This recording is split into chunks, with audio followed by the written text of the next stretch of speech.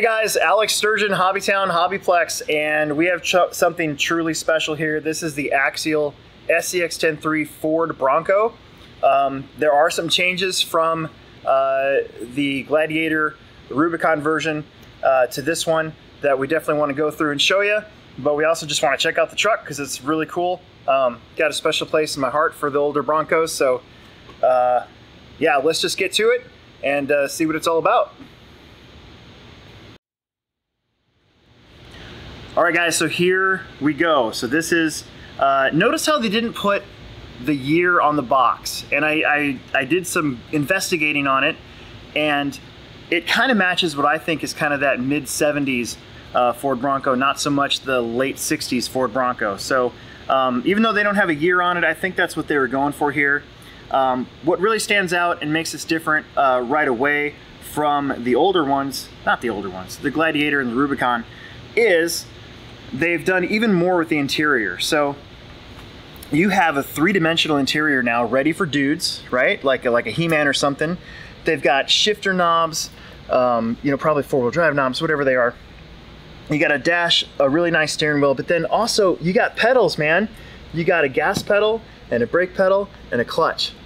And they just took what made the Rubicon and the Gladiator so special, and they just improved upon that. You got your cage here, windshield wipers, hood scoop. The bumpers match the body really, really well. They are plastic bumpers, but you're gonna get that with the Ready to Run. The lights are fantastic. I love the fact that it's got the running lights. That is just something, we're getting so much more better with our scale appearance on these new cars. You got the spare tire. Even the spare tire has the knockoff, as all four wheels do.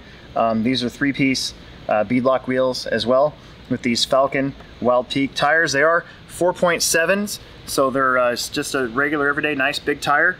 When I first saw this and was told we were getting one of these a little bit early to kind of look at, go over and play with a little bit, I thought for sure this was going to be a shorter wheelbase, but it really isn't. It's a 12.3, so it's not as long as, say, the Gladiator, but it is still a regular 12.3 wheelbase. And then one more thing on the top here. Check this out. Dude, the door's open. I mean, come on. That's super cool. So you can even take them off if you wanted to. But that is just something really cool. It's just held in by a tiny little body clip. Okay, let's check it out underneath. So pretty standard stuff, except that now, instead of your AR45 portal axles, you have AR45 straight axles. These are basically the axles that would come in the kit in case you wanted to take your Jeeps back to a regular straight axle. They are now stock on this car. You can see the metal links here all the way around, which is really nice. They're nice and beefy. You do have your standard plastic drive shafts, but to be honest with you, I've never broken one, and I have several of these. The other thing that I wanted to point out was that you do have now a metal panhard mount. So that's a little different from the old one. I have yet to have a problem with my Jeep's panhard mount, but evidently they felt like that was something that they needed to improve upon, and so it is on there. Let's take the body off real quick. We're gonna shut these lights off.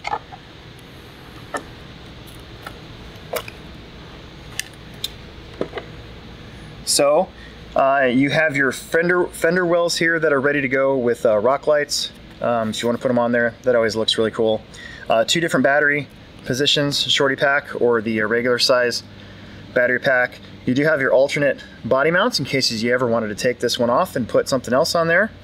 You got your fake engine, 5.0.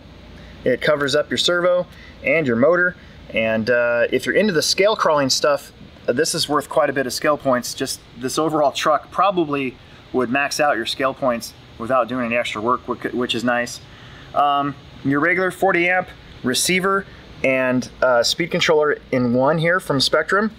And you know, we were able to test this truck, and I can tell you that it has plenty of drag brake already built into it. It does come with the dig servo already set up, so it comes with the dig setup ready to go. If you wanted to do the 2-speed, you just have to get another one of these little guys, the SX1007, and put it in place, and with the hardware that they give you in the kit, get it out there. So transfer case, transmission, it's all there, of course. You got your standard metal axial shocks, which I actually have on a few of my different ones that aren't necessarily axial cars, because they're pretty smooth, consistent shocks. I love the fact that it comes with a license plate, and that's worth the scale point. So yeah, there you go. We'll check out the radio here real fast. So you got just a regular everyday DX3, which comes pretty much with all the Horizon Hobby branded kind of higher end vehicles. The really cool thing is this guy.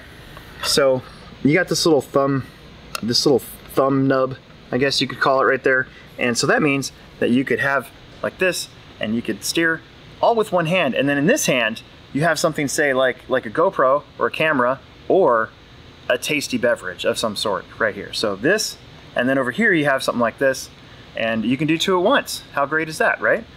So yeah, it does have the standard 50, 75, 100% limit on it. I don't know why anybody would want to run a crawler on anything less than that. But yeah, it's there. So pretty much standard DX3. It can run on a 2-cell or a 3-cell. Most of us who are crawling run on 3-cell, so you have the power, but you don't necessarily have to. And I think that about covers it, you guys. Let us move on, check out all the footage we got from our test session, and see how it goes.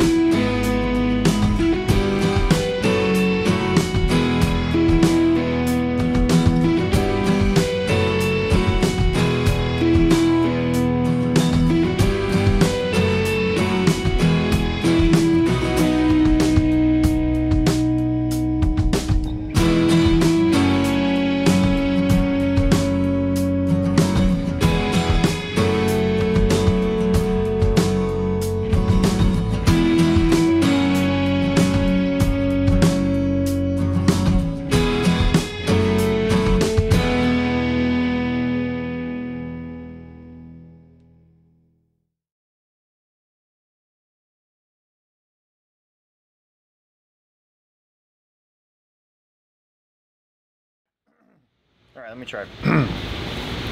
And then I had fast food, so now I got like fast food throat. So I sound all grovelly. All right, here we go.